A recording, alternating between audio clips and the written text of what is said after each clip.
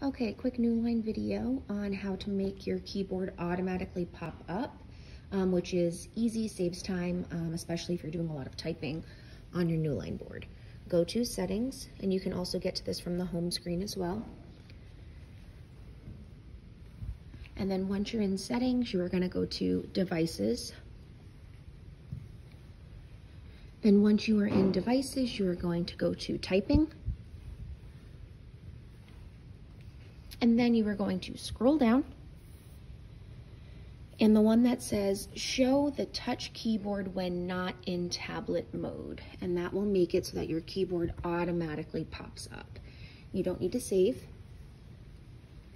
So this way, when you go to your Chrome, when you go into a spot that you should be typing, your keyboard will automatically pop up. And if you don't need it, you just exit out. Hope that was helpful.